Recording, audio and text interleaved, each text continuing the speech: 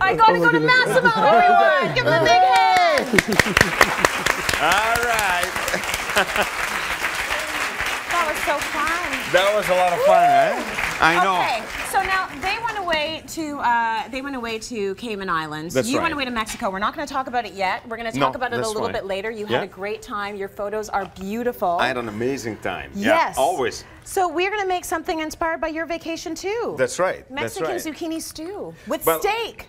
You know what? This was a staple in the hotel, and at breakfast I would have the zucchini stew with a little bit of egg on top, and that was just Steak amazing and for me. eggs, done Mexican yeah, and then a style. little bit of beef. Yes. You know, amazing carne asada, and you know, I mean, it's just beautiful.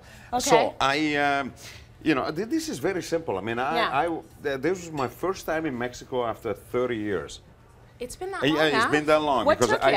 Well, I spent so much time going back to Italy that know. you know, I never have time for a vacation. Yeah. You know, so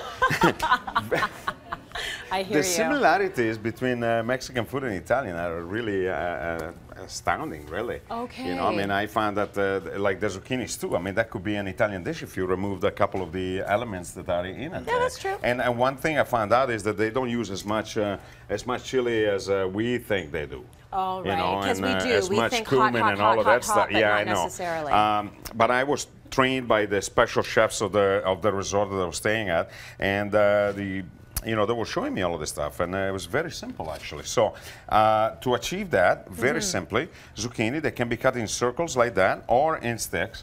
Okay. Depending on how you want them. Now, I like the sticks. the way you put them in the pan, it depends on how you want it cooked. Okay, I like my zucchini a little bit more cooked, so Yeah. I don't like them crunchy.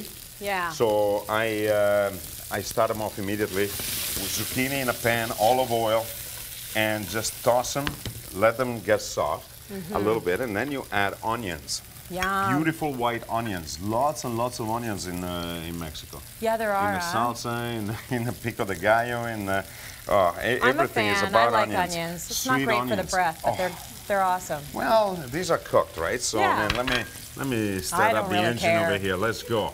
Okay. Then we put a little garlic. Yeah. Okay. Just like that. And then we add a little oregano. Here's what I want to know: when you go on vacation and you're staying at a resort or whatever, do you Yeah. always feel the need to go in there into the kitchen and figure out what's going on, or do you just want to relax and be served? No, I want to relax and be served. Okay. Are you kidding me? Because you're saying, some of the God, chefs yeah. there showed you some of Yes, these things. To because- me, that's not vacation. Like, because you work with food all the Because time. eventually it always gets out that I'm I'm a cook, so you know so that's they're like, hey, let's give you a everybody- tour. Exactly. You're like, no, thank you. You know, when you walk in and you register and they ask you what is your profession, and you say, oh Yeah. damn, what am I? Just say, I'm just say an TV Italian on host. vacation. Yeah, that's Say it. TV host. Do you think they'll give me more stuff? No, they'll know that you don't know anything about anything. You can just chill out on a cabana. That's right. So that's oregano. Now we're gonna start cooking our steak in a pan Oh, just that like that. sounds good. Absolutely. And this is flat iron, okay? And I made a marinade for it with Okay. ancho chili Yeah. and a little sugar, a little salt, garlic, lime juice, and that's about it. A little bit, maybe a little bit of cilantro. Yeah. Okay, and that's all there is to it. So we have our zucchini cooking away, and beautifully too. Look at that. Okay, so now the only difference is we have to season it with a little bit of ancho chili, not too much. Is it 'cause super it's not hot? super hot. No, No. it's not super hot. There is so many chilies. It's unbelievable. So many peppers of so many different varieties. Yeah. And a lot of them are just sweet, and they just provide that little sweetness that is unbelievably good. That's the kind I and- like. I find as I get yeah. older, though, I want hotter and hotter. You do? I do. I do like I'm a not little bit crazy of about bite. heat. I'm I not like the crazy about hot. heat. So I'm not going to put any oil on that, otherwise we're going to have a smokehouse of it. But in any Get a good case, facial. beautiful corn.